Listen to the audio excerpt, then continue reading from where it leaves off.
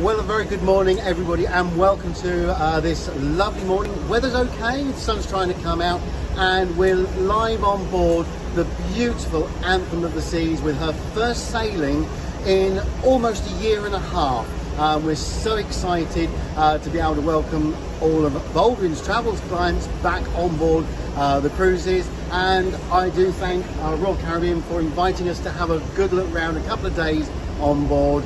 We've been looked after, the food's been absolutely fantastic. I went to see We Will Rock You last night, which rocked me socks. It was absolutely amazing. I'm going to go and see the big cabaret show Spectre tonight, and looking forward to some more great food, other entertainment as well.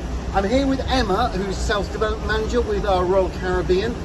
She looks after us at Baldwin's and in turn looks after obviously all of our clients as well. So thank you very, very much, Emma, for welcoming us on board. You're welcome. Please tell us your thoughts about getting back to sea. Oh, it's lovely to be back on board. We're all having a really great time. And so lucky enough to see Spectre's Cabaret last night in 270. Absolutely brilliant show. Really nice to be back on board. Great. And looking ahead, obviously we've got the summer. If you want to tell us a little bit about what's happening this summer with Royal Caribbean. Definitely. So we have got a sail set. We're back on Anthem of the Seas, and we will be sailing from Southampton through to October. And then Anthem of the Seas will also be back next summer for us, so May to October. And she will be doing some lovely itineraries. So we've got fjords itineraries, Canary Islands, and Menzies and beaches as well.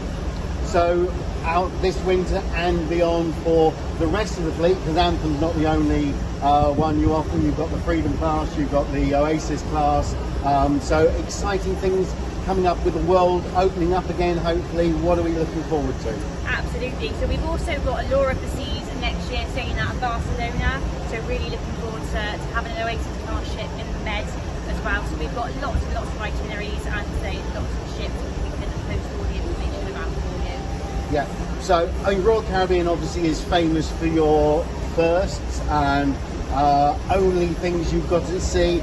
We're up on the deck here. Behind us you can see the rock climbing wall and a funny little pod with some people flying in it.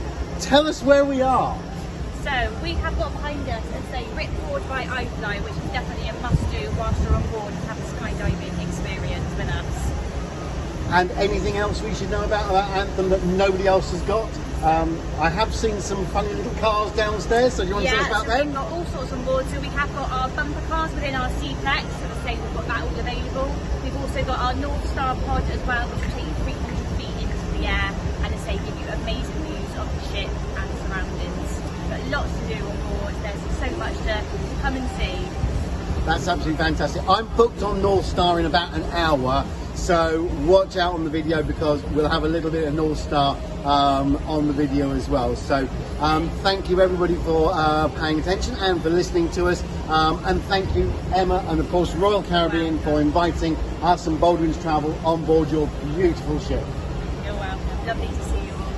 Thank you, and we'll see you later.